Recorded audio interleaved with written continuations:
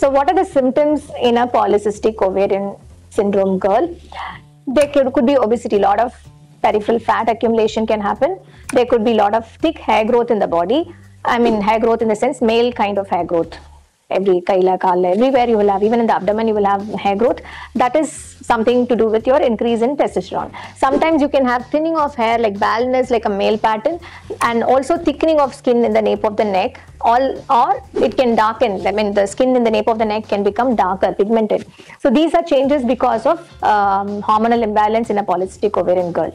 The most important thing is irregular periods. The irregular periods can be like you get your periods every 40 days, 45 days. Sometimes it could be once in 2 months, sometimes it could be once in 3 months, sometimes it is once in 6 months, or only when you take tablets to get your periods. So these are the most commonest symptoms in polycystic ovarian girls.